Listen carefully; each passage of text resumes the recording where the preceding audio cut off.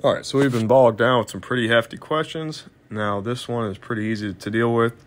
The statement is, a perfectly conducting spherical shell of radius A rotates about the z-axis with angular velocity omega.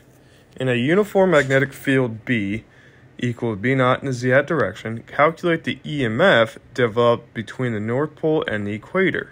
Ooh. We'll actually see something like this in the next chapter as well. The EMF was defined as by force density. Now, please get this concept in our heads that the force density is going to play a big role soon.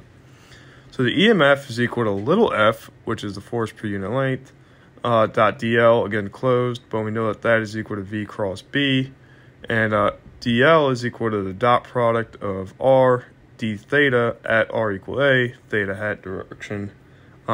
This goes back to this vector calculus. Just know how to work with it. If not, then we'll go through a review again. Okay, but V was equal to omega A sine theta, again, because we're looking at some point above the horizontal, and A would be the radius.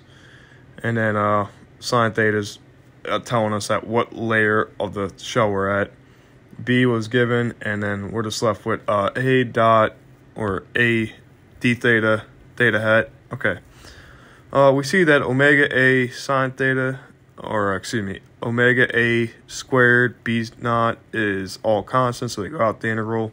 Since we're looking for the northern hemisphere, or the North Pole to the equator, we're going from 0 to pi over 2, as our angle would suggest.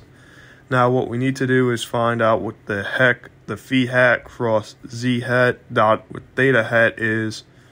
And we note that from this rule, which we proved back in chapter 1, where some vector A dotted with B cross C is equal to C dot A cross B.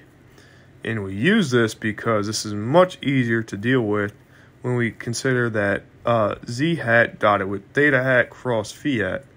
The reason why is because theta cross phi hat in cylindrical coordinates gives us this R hat component, or the R hat vector. And with that, we know that R hat dotted with Z hat, since R hat is composed of X, Y, and Z with trig functions on it, thank you, change of variables, that's equal to cosine theta. Now we have a integral that's easy to deal with, but be highly aware that these vector identities will come back with a vengeance very soon. And then just evaluate this integral, and we get 1/2 omega A squared B naught. Pretty easy, but be aware, those vector identities are coming, I'm telling you.